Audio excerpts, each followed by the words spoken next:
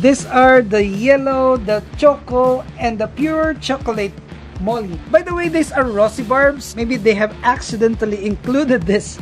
I still have carbs here. I still have, wow, these are beautiful Japanese koi, but they are too stressed. Hi guys, it's a beautiful day once again, and you are here back at Dexter's World channel.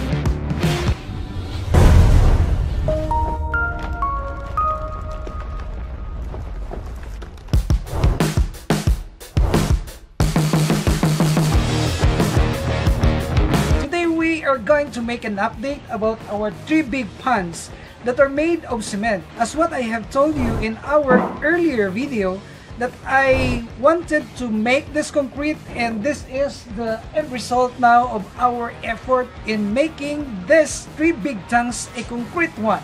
I have just arrived from a long trip, and just bear with me with this mustache and beard because I haven't shaved, because I just arrived from a long trip and went to the southern part of our country, the Philippines, and yesterday we made a fast track on this. I personally cleaned this one, and today I would like to announce that our order of breeder mollies coming from Davao City has just arrived, and you will see the actual transfer of this breeder mollies to these different tanks. By the way, I promise you that I am going to make an update about this big tank for our aquatic plants.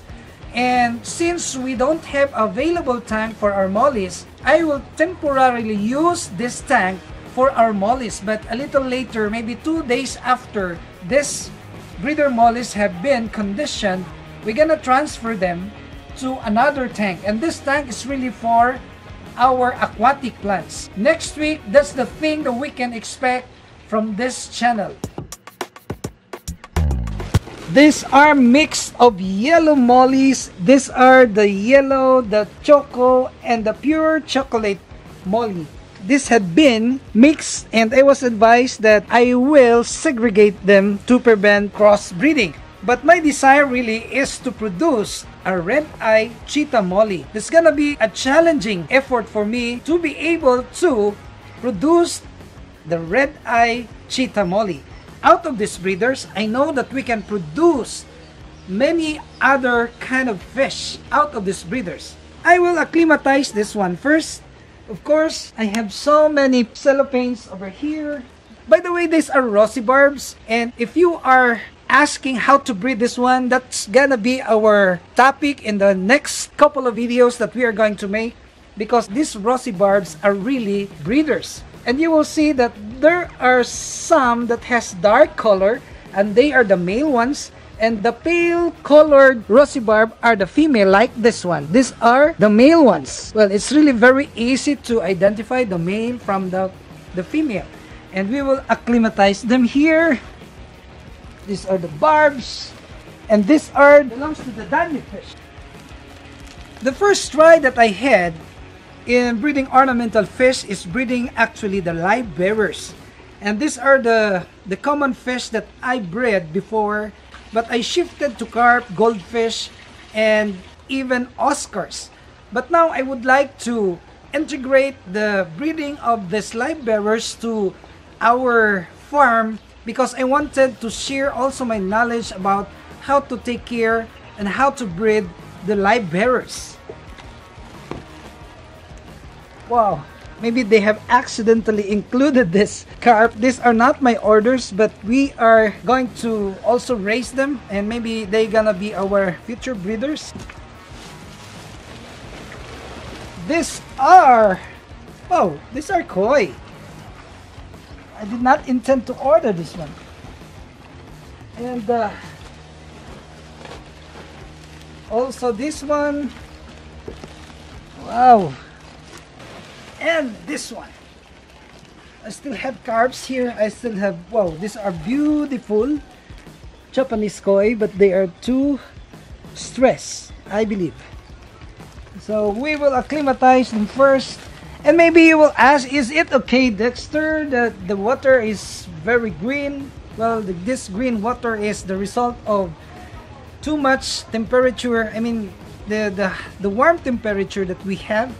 And these are actually old water. This water came from down there, and we're utilizing this because we cannot use a pure new water, as it will really damage the fish. So we're acclimatizing, and we will wait for a couple of minutes, and then we will start the segregation. We will segregate the yellow ones from the chocolate and the marble. So that's gonna be an exciting moment. Please witness this, guys. We will wait for 10 minutes.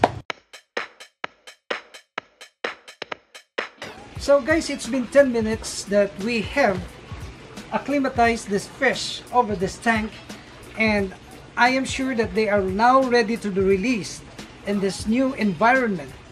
And one of the things that we must consider if we are going to release new fish in the new tank is to just release 10, 20 of them or lesser amount of fish to determine the quality of the water. We have just made a test. We put some koi and rosy barb here in this tank, and it proves to us that they did not die, meaning they are just adapting the new taste of the water, and they are so active. That's why we can now safely assume that we can release this very beautiful mollies.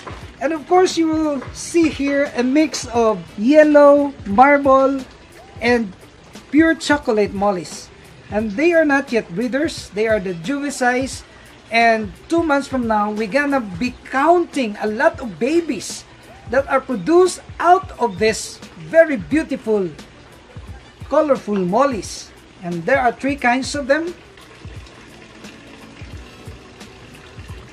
So I was told that each of this plastic container has 100 pieces of mollies, and we will witness how we're gonna do these things now. We are going to release them.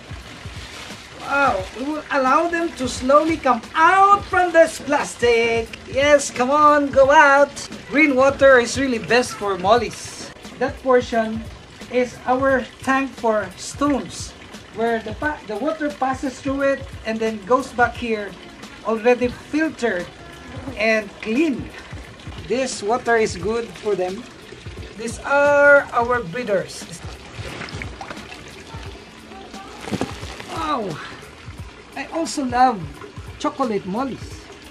They will not stay here for good, but they will stay here until the time that we can make a cemented tank for the mollies. This is intended for Japanese koi. And this tank over here, as what I have told you, is intended for our aquatic plants. Wow, see that? Very beautiful. I hope they will swim down, because if they will swim on the surface, that's a bad indication. But it is good if it's happening during the early minutes after you release them. Because if this attitude or behavior will continue swimming at the surface level, then that's alarming, because the water may not have oxygen for the fish. It's a contaminated water.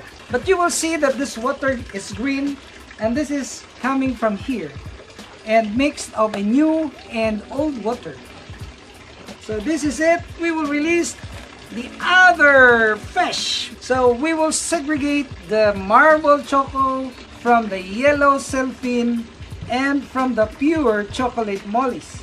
Because if they will be mixed together in one common tank, then chances are you will not be able to control the breeding. It's good to put all the chocolate mollies in a separate tank and put all the marble mollies in a separate tank for us to have a complete control of the kind of fish that you are going to produce.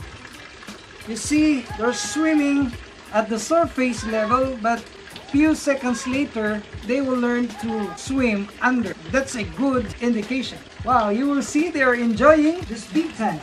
We have 700 yellow molly. We also have 700 this marble molly, and the chocolate molly are only 600 pieces.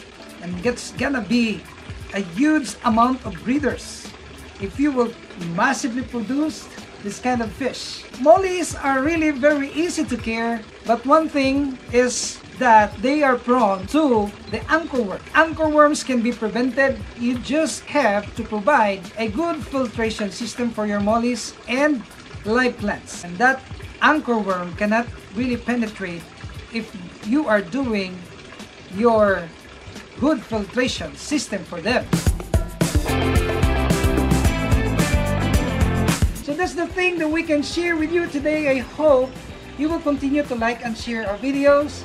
And if you haven't yet subscribed, please subscribe and hit that notification bell for you to be notified of our future videos. And we also would like to ask you to visit our website, and we also have items for sale, and we humbly ask you also to please visit the channel of my son Dexter's World Junior, only here at Dexter's World.